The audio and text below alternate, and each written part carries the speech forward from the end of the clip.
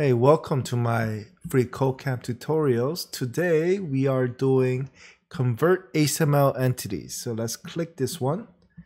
Before I read the directions, let me bring this over to my code editor.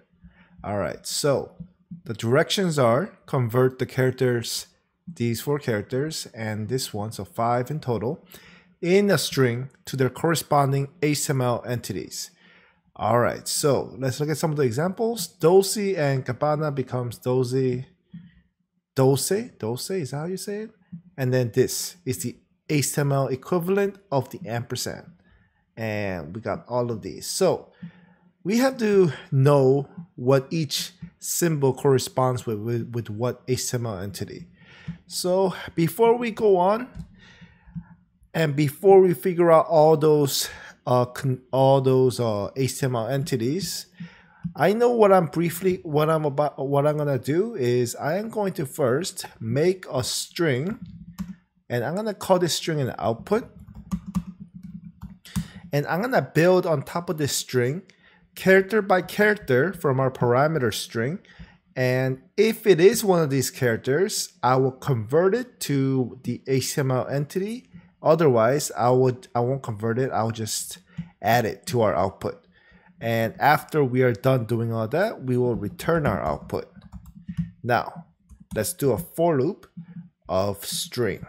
We could do a traditional for loop, or we could use a for of loop. I think for of loop will be better, more appropriate here.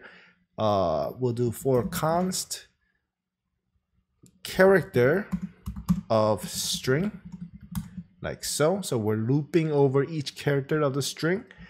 And let's do this. Let's go and consider all these scenarios. If character is equal to, I'm using a triple equal sign here, at the ampersand symbol, then what do we want to do? We want to append to the output, not the ampersand, but this thingy right here. Ampersand amp colon semicolon. Else if char is triple equals to the less than sign, then output, we're gonna append this ampersand lt semicolon. And it is very important that you guys use, actually it's not that important, but I'm gonna use else if here because we're only gonna go into one of these if branches. We're never gonna go into more than one. So else if char is triple equals to or greater than sign now, then output is going to equal ampersand gt semicolon. My keyboard's going out of control. All right, and then we have else if char is equal to a quotation, a double quote, I mean. So we could just refer that like that, reference that like that. A single quote wrapped around and a single double quote inside. Then output is going to be added onto it. And what is it we're looking for? We are looking for this quote, ampersand QUOT semicolon.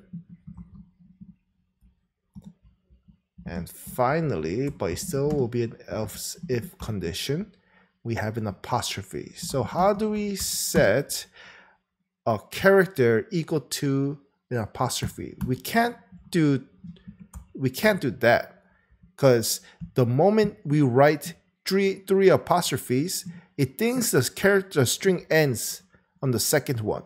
So it doesn't know what this third one's all about. So one way we could do this is use double quotes instead and put a single quote in there. This is one way to do it. So let's go with this method. And an apostrophe becomes what?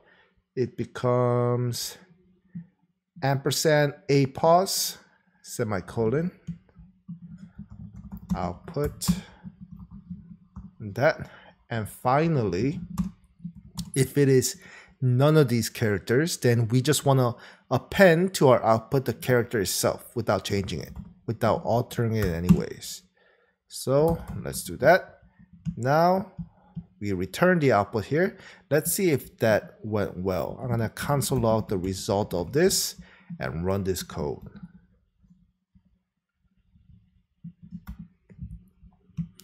So it does appear that we're getting the right answer. Let's see if Freecodecamp likes this answer. Let me bring this over. Run the tests, and it does. So what are some ways we could refactor this? One thing we could do is we could define a dictionary or an object. An object, aka a dictionary, is a key value pair. And this is what we're going to do. I'm going to define it outside of our function. You don't have to. You could define it inside of our function like right here. But I just like putting our objects which acts as a dictionary outside because they don't change. And I'm going to say const HTML dict, short for HTML dictionary. And we're going to have two curly braces because it's going to be an object. And I'm going to say, if our key is this one, then the value of that will be the ampersand. If our key is less than sign, then the value will be this. And I think you guys understand the idea. We're going to do this for every single character that they want us to convert. If it's greater than, we want this. If it is quotation, then we want this HTML element. And finally, if we have an apostrophe, then we want apos, like so. All right, so now that we have this HTML dictionary, we can do this, erase all of this. We gotta first check if our character that we're looping over, this character, this variable here, which will take place of each character here, we gotta first check to see if it's in as one of the keys in our HTML dictionary.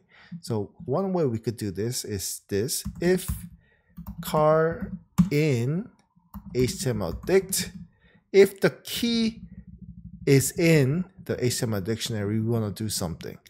What we want to do then is we want to append to the output the value of the HTML dictionary at that character. Otherwise, if it's not in it, then we just append the value of the character itself, like so. Let's see if that works. And it still seems like it works, so that's good. Let me just make sure that Freecodecamp is happy with this. All tests pass, that is good. Now, one thing we could do is we could replace this if-else condition with a ternary operator. We could say car in HTML dict, is that true? Then, and note, before I go on, notice both of these conditions were appending to output something. So to shorten our code even more, we just say output plus or equals to, if car is in HTML dictionary, question mark, then append to it HTML dictionary at key character. If not, append to it the character itself. So that is a shorthand notation of writing that. Might not necessarily be a more readable notation, but it is a shorter notation. And it still seems to work. If you want to see another way of doing this algorithm, before I show you guys, let me convert this to an ES6 notation. ES6 arrow function notation. Since we only have one parameter, I could get rid of these parentheses, put an arrow like so.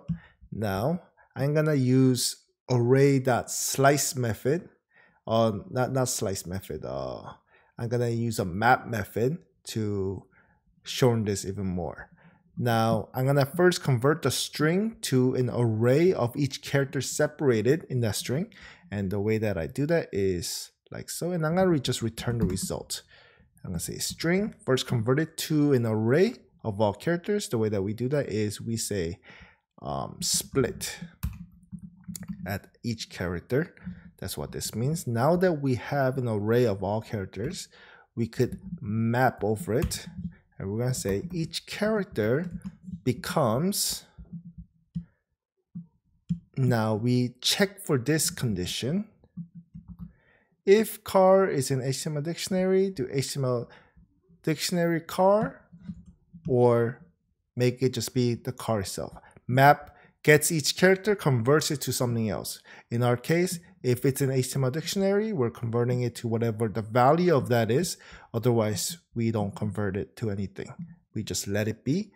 And now that we transform each character, we're gonna join it back to a string. Let's see if this works. And it seems like it works. So another thing we could do, because we just have one expression inside the function, let's get rid of these returns and these curly braces, like so.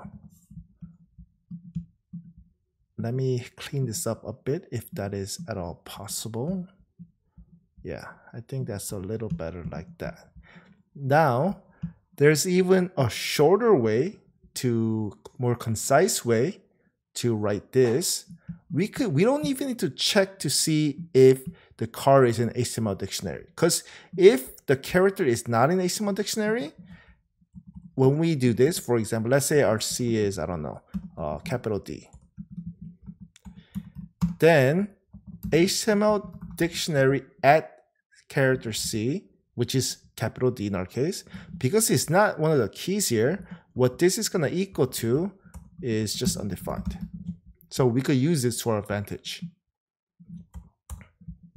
We could say map, make it HTML dictionary at character, or if that is a falsy value, for example, undefined is a falsy value. If it's a falsy value, don't use a value of this, then just use the character itself. This is a short-circuiting logic. If this is a truthy value, use this one. Otherwise, if it's a falsy value, use the character itself. Let's see if that works. And it appears it does. So I'm gonna grab this. Make sure you grab the dictionary too, and run the test. There we go. Hey, thank you guys so much for joining me again today. Today we did convert HTML entities. Tomorrow we're gonna be doing a fun one, sum all odd Fibonacci numbers. So please join me the next time we tackle this. I'm releasing these videos every single day, projects on weekends. If you like the content, please hit subscribe, please hit like, and I will see you guys tomorrow.